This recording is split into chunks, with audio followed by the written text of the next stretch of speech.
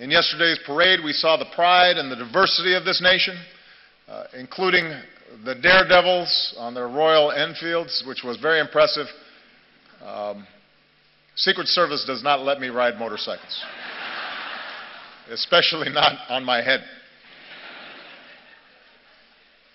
I realize that the American president as your chief guest on Republic Day would once have seemed unimaginable, but my visit reflects the possibilities of a new moment.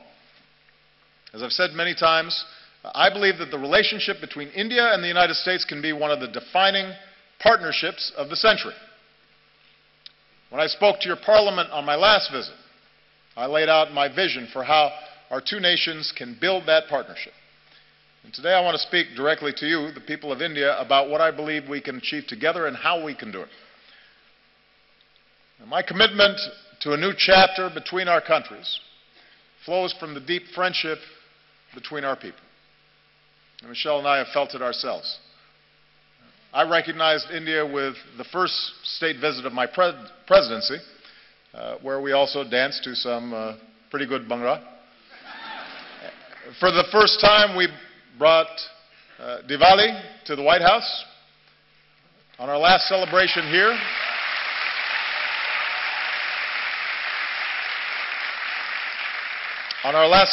here, we celebrated the Festival of Lights in Mumbai. We danced with some children. Unfortunately, we were not able to schedule any dancing this visit.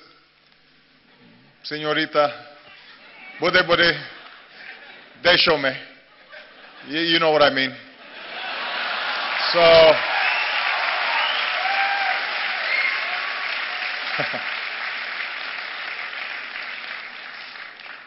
everybody said, by the way, how much better a dancer Michelle was than me, which hurt my feelings a little bit.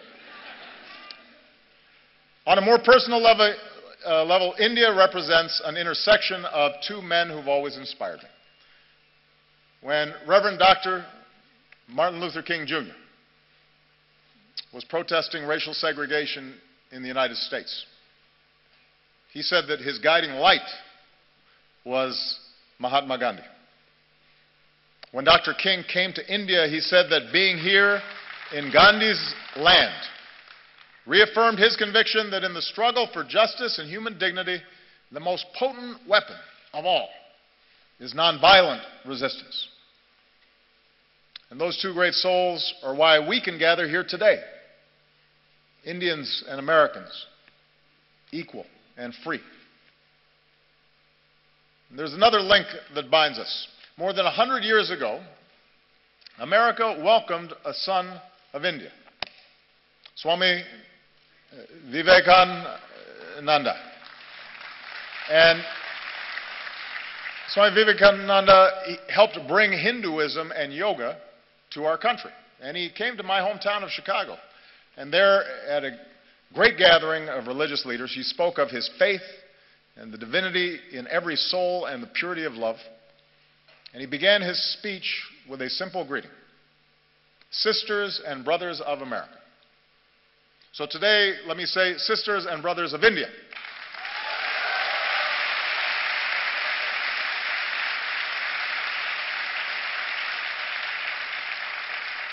My confidence in what our nations can achieve together is rooted in the values that we share. For we may have our different histories and speak different languages, but when we look at each other, we see a reflection of ourselves. Having thrown off colonialism, we created constitutions that began with the three same words: we the people. As societies that celebrate knowledge and innovation, we transformed ourselves into high-tech hubs of the global economy. Together we unlocked new discoveries, from the particles of creation to outer space. And we are the few nations to have gone.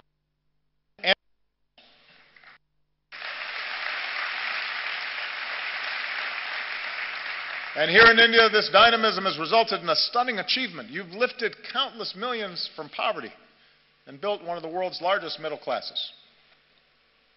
And nobody embodies this progress and this sense of possibility more than our young people. Empowered by technology, you are connecting and collaborating like never before on Facebook and WhatsApp and Twitter. And chances are you're talking to someone in America, your friends, or your cousins. The United States has the largest Indian diaspora in the world, including some 3 million proud Indian Americans.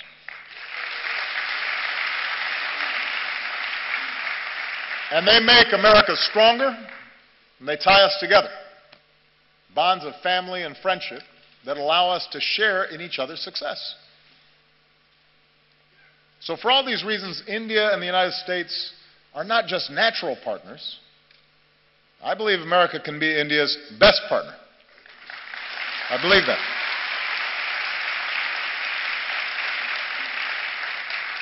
Of course, only Indians can decide India's role in the world, but I'm here because I'm absolutely convinced that both our peoples will have more jobs and opportunity, and our nations will be more secure, and the world will be safer and a more just place when our two democracies, the world's largest democracy and the world's oldest democracy, stand together.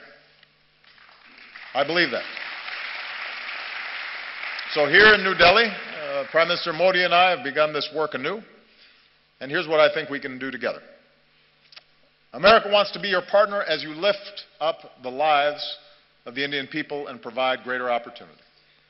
So working together, we're giving farmers new techniques and data, from our satellites to their cell phones, to increase yields and boost incomes.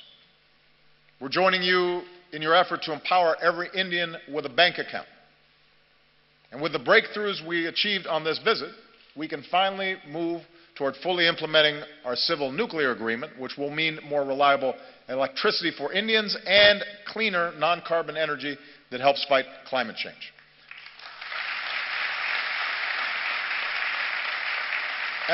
And I don't have to describe for you what more electricity means.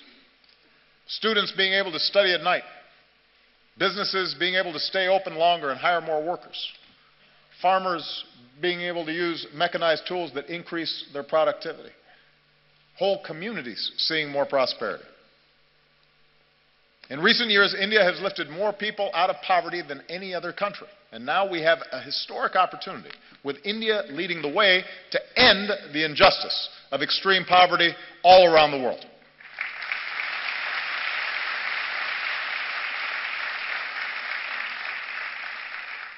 America wants to be your partner as you protect the health of your people and the beauty of this land, from the backwaters of Kerala to the banks of Ganga. As we deliver more energy, more electricity, let's do it with clean, renewable energy like solar and wind. And let's put cleaner vehicles on the road and more filtration systems on farms and villages. Because every child should be able to drink clean water, and every child should be able to breathe clean air. We need our young people healthy for their futures, and we can do it. We have the technology to do it. America wants to be your partner in igniting the next wave of Indian growth. As India pursues more trade and investment, we want to be first in line. We're ready to join you in building new infrastructure, the roads and the airports, the ports, the bullet trains, to propel India into the future. We're ready to help design smart cities that serve citizens better, and we want to develop more advanced technologies with India as we do with our closest allies. We believe we can be even closer partners in ensuring our mutual security. Now, both our nations have known the anguish of terrorism, and we stand united in the defense of our people. And now we're deepening our defense cooperation against new challenges. The United States welcomes a greater role for India in the Asia-Pacific, where the freedom of navigation must be upheld and disputes must be resolved peacefully. And even as we acknowledge the world as it is, we must never stop working for the world as it should be, a world without nuclear weapons. That should be a goal for all of us.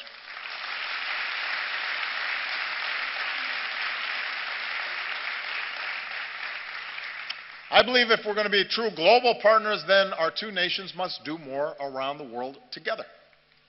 So to ensure international security and peace, multilateral institutions created in the 20th century have to be updated for the 21st. And that's why I support a reformed United Nations Security Council that includes India as a permanent member.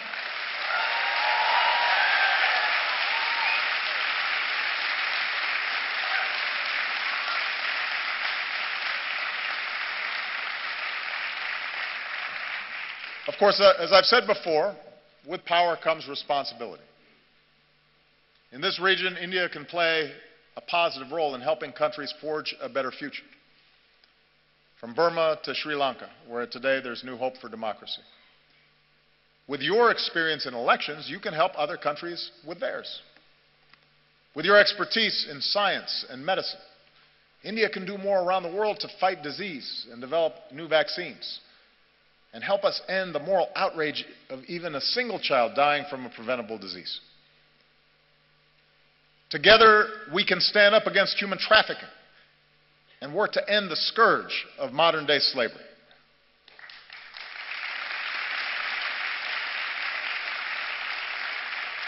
And being global partners means confronting the urgent global challenge of climate change.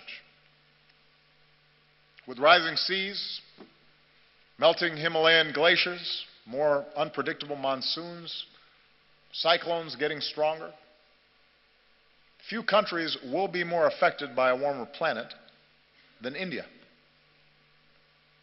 Now, the United States recognizes our part in creating this problem, so we're leading the global effort to combat it. And today I can say that America's carbon pollution is near its lowest level in almost 2 decades.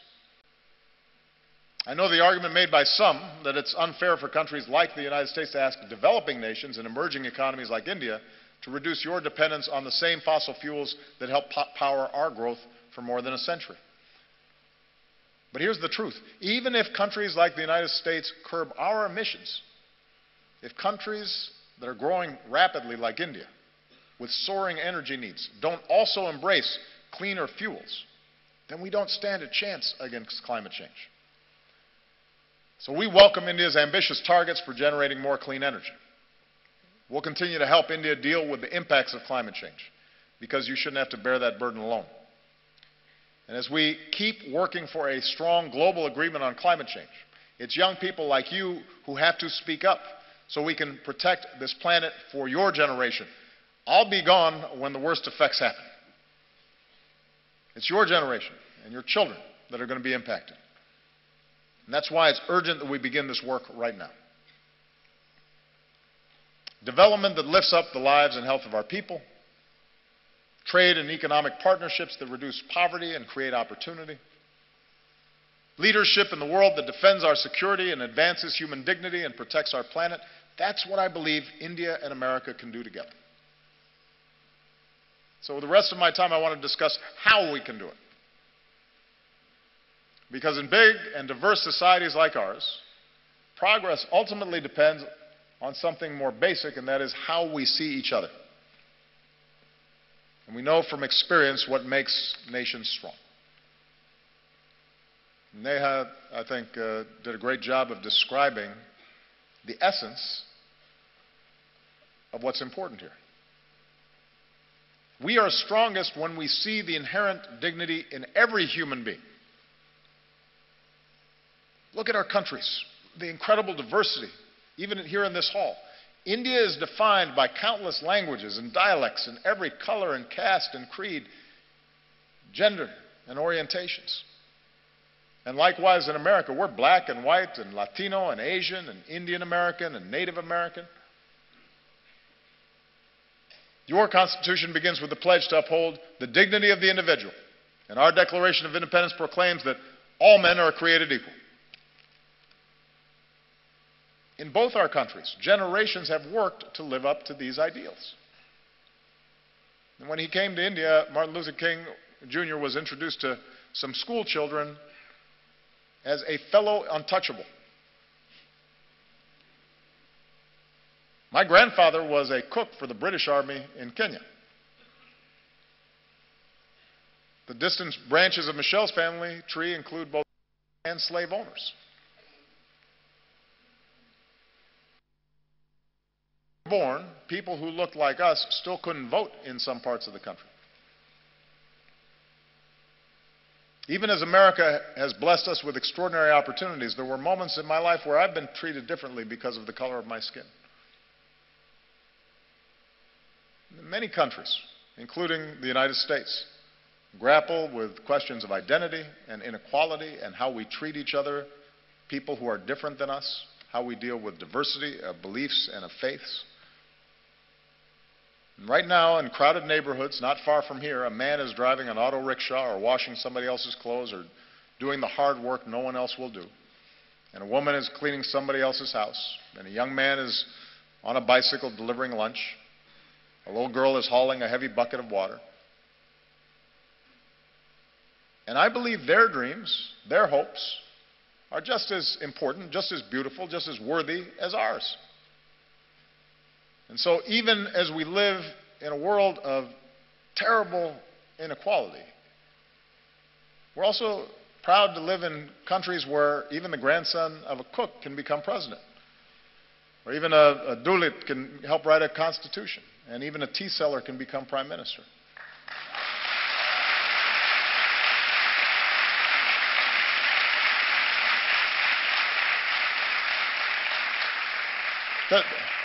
The point is that the aim of our work must be not to just have a few do well, but to have everybody have a chance. Everybody who's willing to work for it have the ability to dream big and then reach those dreams. Our nations are strongest when we uphold the equality of all our people, and that includes our women. Now, you may have noticed I am married to a very strong and talented woman. Michelle is not afraid to speak her mind or tell me when I'm wrong, which happens frequently. And we have two beautiful daughters, so I'm surrounded by smart, strong women. And in raising our girls, we've tried to instill in them basic values.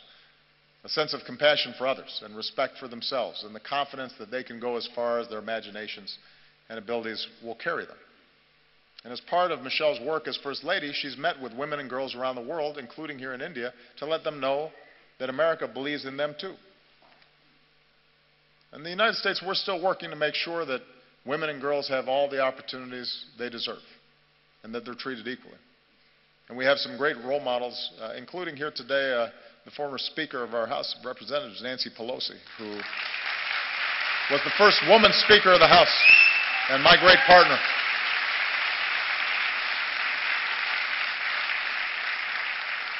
And here in India, it's the wives and the mothers who so often hold families and communities together.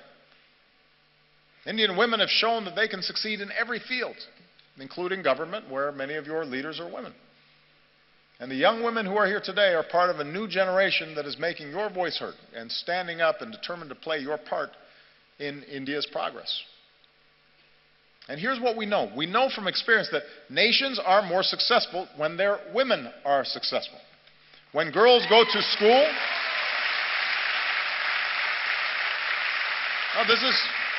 this is one of the most direct measures of whether a nation is going to develop effectively is how it treats its women.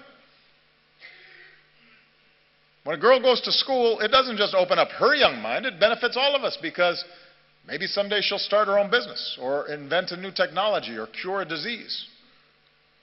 And when women are able to work, families are healthier and communities are wealthier and entire countries are more prosperous. And when young women are educated, then their children are going to be well educated and have more opportunities.